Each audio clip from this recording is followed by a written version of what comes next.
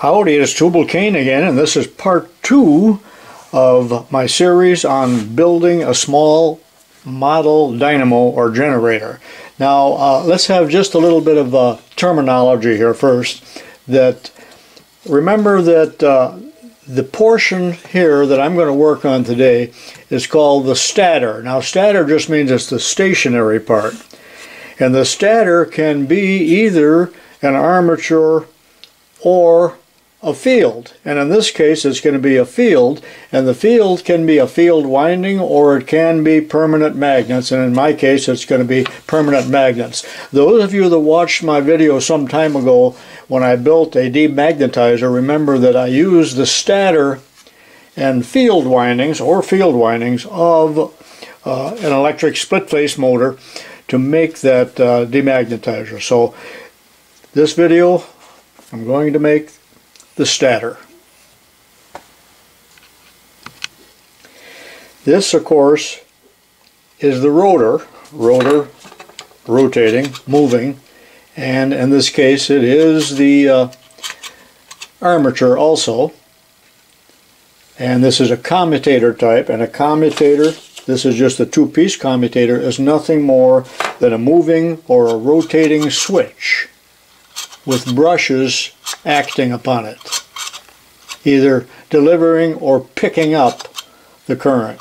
And I hope I got that terminology correct. I am not an expert on electricity or motors. I am a machinist, foundryman, and model maker at best.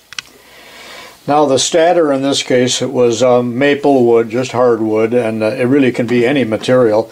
And I would very much like to make it out of plastic such as this PVC, but I only have a piece that's 1/2 inch thick. If I had a piece that was 3/4 thick, I would go ahead and make it because it's so easy to machine. But instead I'm going to use this piece of 3/4 inch aluminum, rolled aluminum, and this was given to me by my buddy Dave down in St. Louis, my internet buddy. I've never met him, but we talk frequently on the phone, and thank you, Dave, for sending this to me last year along with a bunch of other aluminum.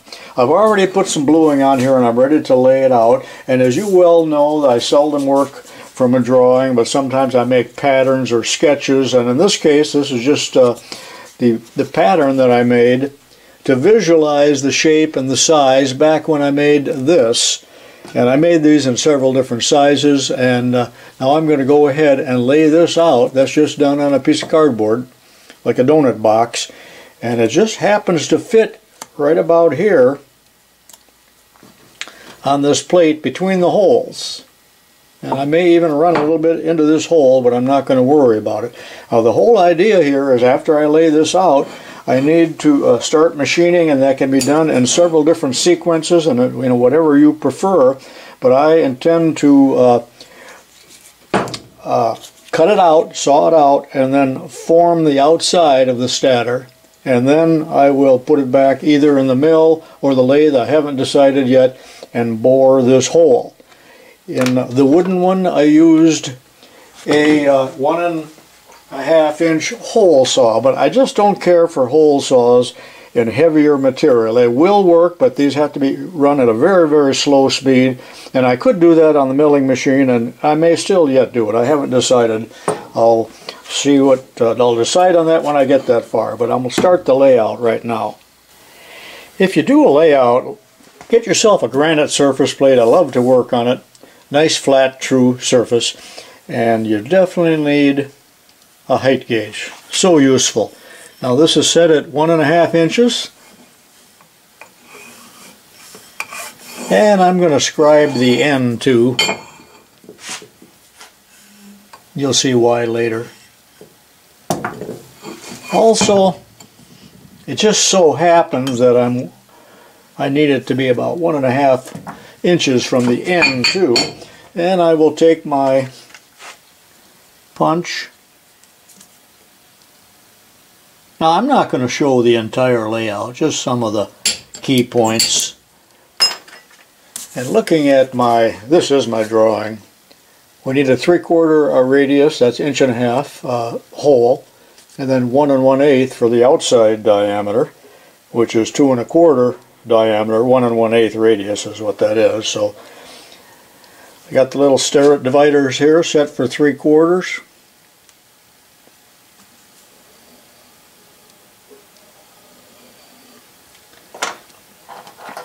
Another sterret divider set for 1 1/8.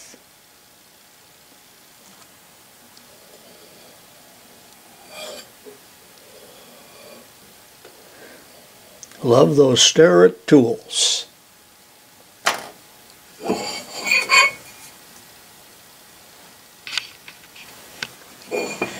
I extended this center line to go all the way across, which I should have done to start with. And now with the height gauge set for 1/4 inch, I'm going to lay out the base, and I already changed my dimension from 5/16, which might be a little too thick, but that's just a matter of opinion and preference. That's the base. And with my dividers set for a little less than 1 1/2, and you can measure this with a ruler as well, but I'm just marking off the length of the base, and I may change that later.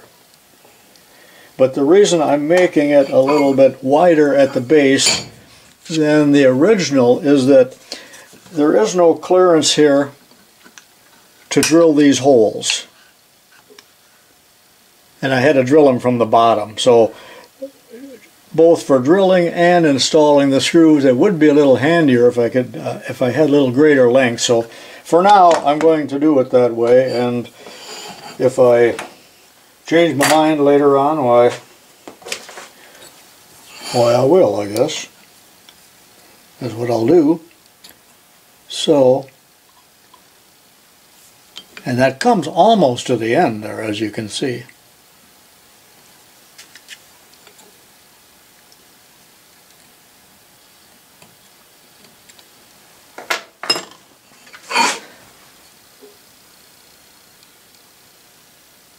Boy, I came close to that hole. As if I didn't have it planned. What I'm attempting to do now is to locate a hole right about here that I can drill, and it'll just be a clearance hole so that when I come around here and saw and then possibly mill, I'll have a termination point for that. And I'm just going to drill that 1/4 inch, but it may be different than that. But the height gauge is set for 7/16, so I'm laying out a line here and here. Already have, actually. And then with the dividers set for 11/16 from the center line here, I'm just marking it as such. And now I will center punch those 2 holes that I just laid out. Oh, I guess I'll do it now. I was going to wait. I don't want to take too much time on this. An automatic center punch is mighty handy. I've had this one, it's a Fowler. I've had this one forever, 40 or 45 years. Okay, now those 2 holes, those 2 center punch marks, are ready to drill, and like I said, 1/4 inch. Now next I'm going to lay out the hole here for the field magnets. It's so much easier to drill this when it is still a block rather than after it's round, and I do not know the size of the magnets that I'm going to use because I ordered some over eBay and they're not here yet. So I'm just going to drill that eventually here about 1/4 inch, so that I can go back in and re-drill that or ream it or whatever I need to do when the magnets arrive and I finally determine which ones that I'm going to use. Also, you'll notice here I laid out another circle slightly smaller than the original one, so I may use that inner circle here because I want, again, this entire dynamo to be fairly small in size physically. So that completes the layout for now, other than possibly a line across here which will be a saw line to saw it off from the main block, because naturally I have to shorten this up in order to drill that hole. And that, by the way, is 3-inch wide stock that Dave gave me. So that's just my saw line there.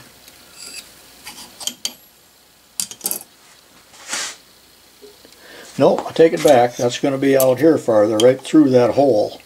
I was trying to avoid the hole, but now I remembered my layout line here, so forget that.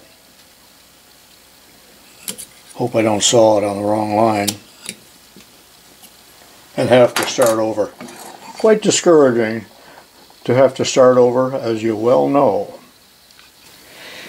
As you know, I'm a big fan of drilling a little pilot hole just to get it started. I normally use my Cameron drill press, which is, of course, my favorite. But I also have a little Dumor, and this might be my YouTube debut for this machine, so say hello to Dumor here. And another point here is I dug the Dumor out. I absolutely love to use lead solder to wind up excess cords, or when I put things away, such as a soldering iron or a soldering gun. You know, it's a nightmare. What do you do with all that extra cord? So wrap some solder around it. It's supple and it's soft, but yet it'll hold, and it's easy to take off and on. So I don't know who told me that, but I do love that. But this little Dumor, we raise and lower the table rather than raise and lower the head. That's a 1/16 inch bit, which I dedicate. And I'm just going to mark these two holes here. I just go in little ways, and then the hole is located. Boy, that's loud.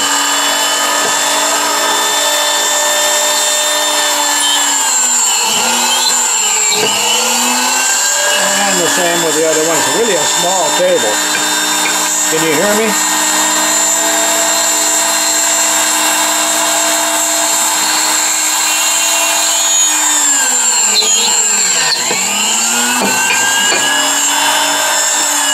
You know, the Dumor company of Racine, Wisconsin made a lot of drill heads like this that were used on other types of automation machines. So, you know, they made a fine and durable product. I don't know if they still make these little drill presses, but it's kind of neat, isn't it? And it's cast iron. Enough of that. A little sidebar here. Some of you like my sidebar, some do not. Now I remember where I got the idea of the solder. I bought something at an auction a long time ago, and somebody had it wrapped up with solder, and I promptly took it off when I got home, and I thought, what kind of hillbilly type of deal is this? And then eventually it dawned on me, like, well, this is a stroke of genius. So I went back to using it, plus I have at least 50 rolls of solder, so there's no shortage of it. And now, just another little sidebar about my Swedish humor, which is appreciated by many out there, but probably not everybody. But when I was teaching at school, I was able to crack up some kids. Not everybody understood the dry humor, but I did know that when I went into the teacher's lounge at noon that I was able to crack people up. And so I hope that when these funnies come to my mind and I blurt them out, that, you know, you get some enjoyment out of it. Now back to the subject at hand here. On the original one here that I made, I talked about this the other day, that I had this little boss here, and I do like the appearance of that, although I'd like it to be round, but I decided not to do that here because it's just rather difficult to do, especially if I do this on a rotary table.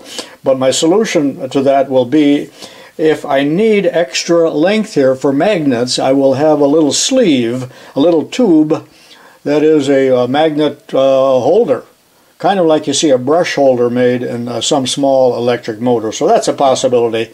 So that's why I am not doing it by this method here. This is, by the way, Reynolds aluminum, and it was a component of something that Dave took apart. But there's still a lot of good aluminum in there, so I drilled those 2/4 inch holes and sawed this to length.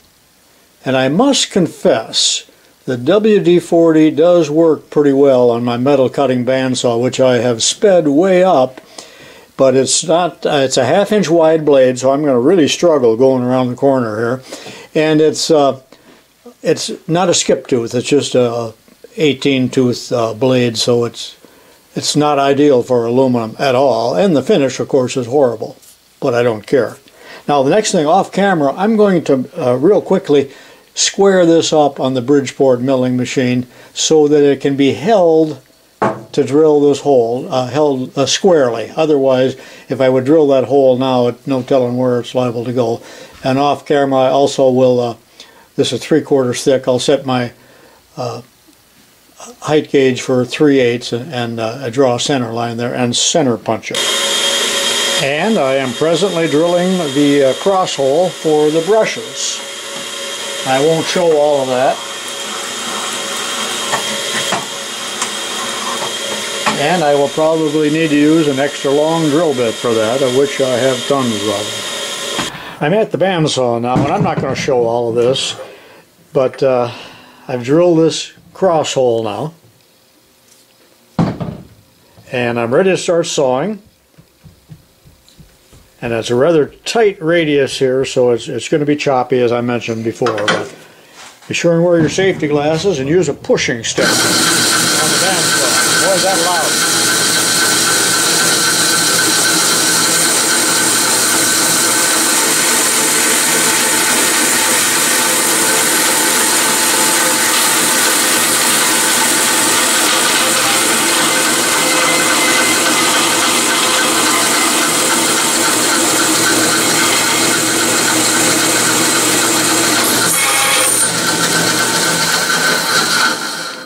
That's what it looks like after it's been rough sawn.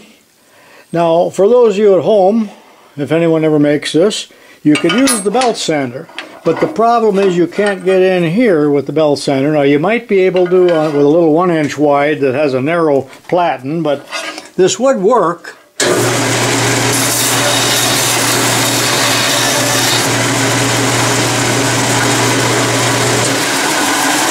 I'm going to approach it a different way.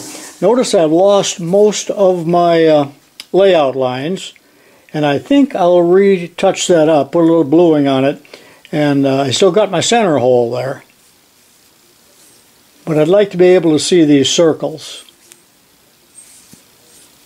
So I'll do that off camera. Boy, I drilled that hole fast, didn't I? Okay, the first thing you have to do when using a rotary table, and I've shown this in other videos, so I won't spend much time on it, but the table has to be centered with the center of the milling machine spindle. And the way I do it, it can be indicated, but this is a good enough method for a lot of what you might do. Is I made this plunger here some time ago, and notice I've got it lined up so it comes right into the center of this is my palm grind table. Notice that the table is not bolted down yet. I still have this wiggle room, so I wiggled it into place, and now I'm ready to tighten the two hold downs evenly as such. It's my 1 1/16 inch wrench, and then I can back this out. And the table is ready, and I just turned on my digital readout, and I am zeroing it out in case I ever want to come back to that point. I actually probably spent an hour working on this setup, but through the magic of television, it happens pretty fast. I had to make this little T-bolt here that would fit in the center here, because I intend to clamp this down right on the center, as I showed you a minute ago. Also, there needs to be a piece of waste stock so that I don't mill into the table itself. So this is just a piece of aluminum, and this is a 3/8 end mill in the collet, upside down, and again I'm aligning the work, and I got to get that into the, yeah, there I'm into the waste stock, like that. Set that off to the side. And then I have a clamp right here that'll go like this. And, you know, it just takes a lot of time to find clamps that are the right size and bolts that are the right size. And And I wanted this clamped, doubly clamped, so it doesn't come loose. So that's my outside clamp, and I'm straddling this slot. And I will tighten that down. Then I will raise the spindle, and that will expose that hole so I can tighten it down in the center with this hardened bolt. And I wish I would have used a fine thread, but I didn't have any. As you well know, sometimes the setup takes longer than the actual machining, so I taken the end mill, and notice it's an extra long fluted end mill because I needed at least 3/4 flute. And the standard one was 3/4, but not quite enough. And I'll put that now into the collet, tighten it up, and I will bolt this down, and hopefully this will secure it and it will not move on me.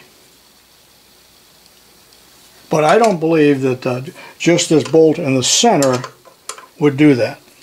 And I had to space this just so with the right washers so that the bolt didn't bottom out into that T-slot. I'm not really sure yet, but I'm sure probably sure that this bolt is going to be too long and hit the spindle here, and if so, I'll have to change that. But with the DRO set on 0, should I have to return to that spot, I can now bring the, and I'm just going to go down halfway and take a trial cut. Lock the spindle and go clear around it and just kind of get the feel for it on whether I have to climb mill or conventional mill. And I suspect that I will be conventional milling because there's always play. Can you see that play? And climb milling will sometimes take up that lost motion and can break the cutter or leave a mark or whatever. Probably won't break the cutter with aluminum on a light cut, but it ruins the finish. Just as I predicted, this stud was too long, so I replaced it with a cap screw, and that's done. And I took a trial cut. Now when I get back here into the corner, as I get closer to my dimension, to almost return, rather than using a stop, to this, at the same spot each time, I can go by degrees here on the 0 mark on both ends. Now I'm only down halfway. And also, as I predicted, I'm getting a horrible cut with climb milling. But I think my finish cut, possibly, where I'm only going to take off about 1/1000th, will improve the finish. And this is rather tedious. I'm not going to show all of it because there's an hour's worth of milling here.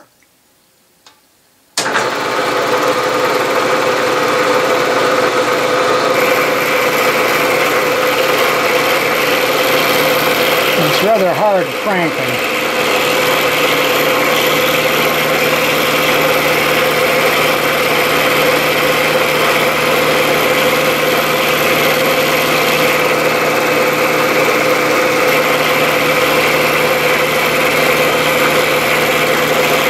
And I'm not using any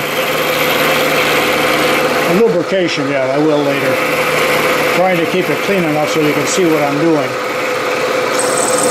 Again, now I'm down into that corner and I could take a reading here if I wanted to. Now I'm going to go back the other way, so I'm going to feed my table in the x-axis a little bit.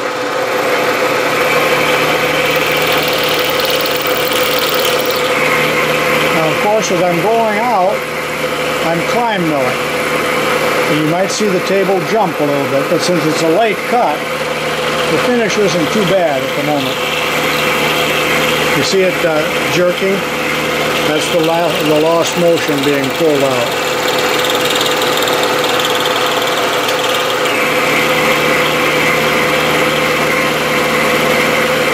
So when I go in the other direction, this is conventional milling. The finish isn't very good either, but it'll be better when I get lubrication on it.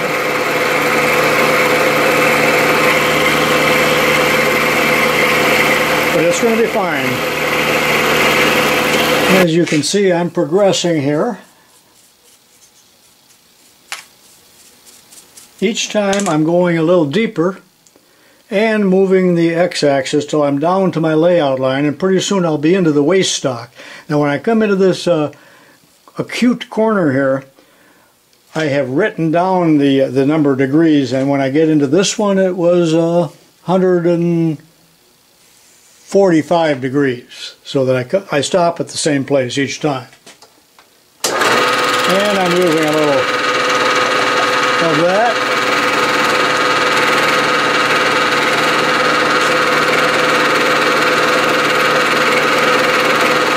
As you can see, it's pretty tedious.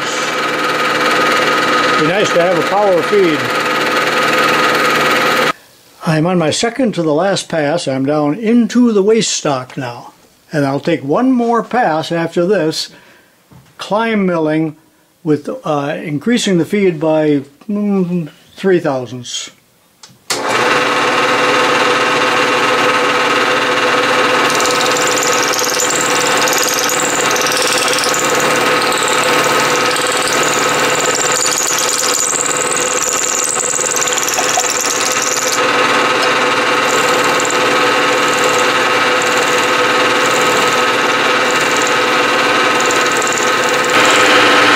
This is the final pass climb milling. 3 thousandths is all I'm taking off. And you can see a dwell mark there where I stopped and talked to the camera.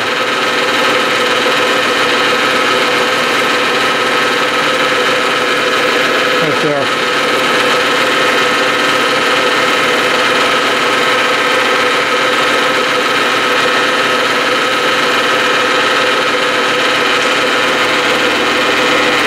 The periphery is finished. What I need to do now is to mill the base in the y-axis here, like this. So I had to try to align the bottom of the stator perpendicular to the machine, or perpendicular to the work table, which I'm mainly doing by eyeball, but I also touched it off just with the end mill on each side and got it to where I think it's pretty close.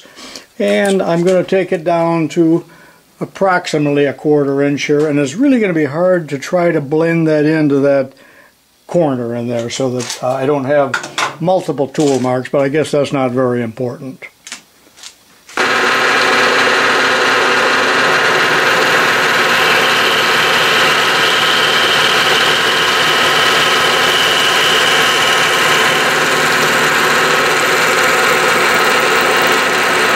Like that.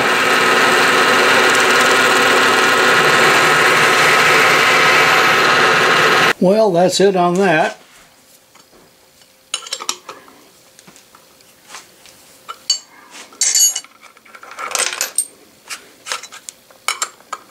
Take it over to the bench, deburr it, and take a look at it.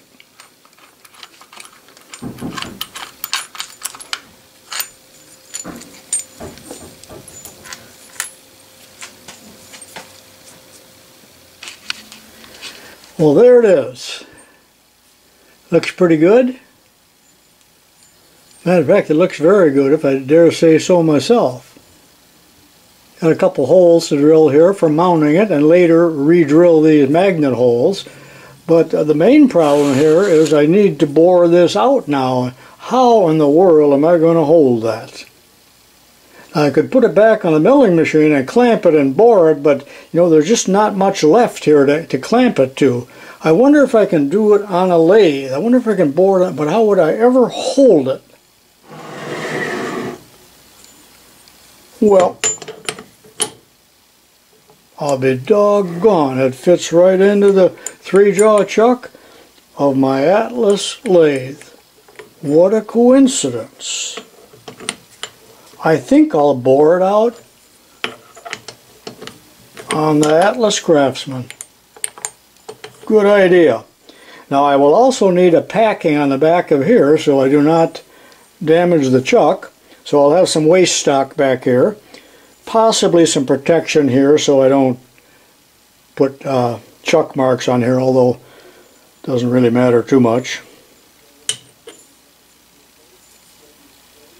You know what? That took probably 90 minutes to do that milling. I'm worn out. I'm quitting for the day and going to have a little supper. Thanks for watching. I'll see you tomorrow.